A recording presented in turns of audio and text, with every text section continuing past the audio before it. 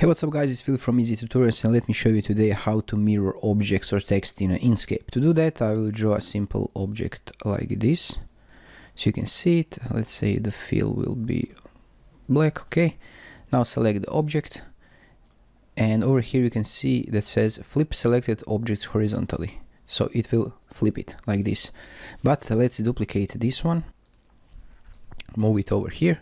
If I hold Control button, the object will be precisely moved without, like this. It will be in a one line. So select it, flip it, move it, for example, over here. And now select both objects, go to Path and click Union. And you have a nice one object. And this works with text also. You can just click it also over here. So flip it, or you can flip it vertically over here. Use these two options. If you want to rotate your canvas, you can rotate it over here if you find or need this in your projects. To go back, just press 0 degrees and you are fine. And this is it. If you find this helpful, let me know in the comments below. Thanks for watching. Bye bye.